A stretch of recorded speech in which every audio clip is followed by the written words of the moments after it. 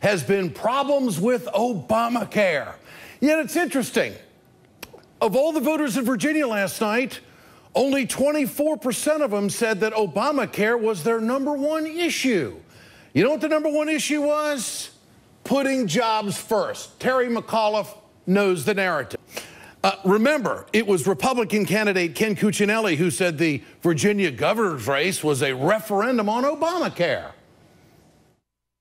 Tomorrow in Virginia is a referendum on Obamacare. Oh, yeah, and he brought in Marco Rubio and a host of other Republicans to say that this is the first election post-Obamacare passing, and this is our chance. You know what? He couldn't have been any further off the mark. The House has voted 43 times to get rid of Obamacare. What has that done? Well, it's been a news story.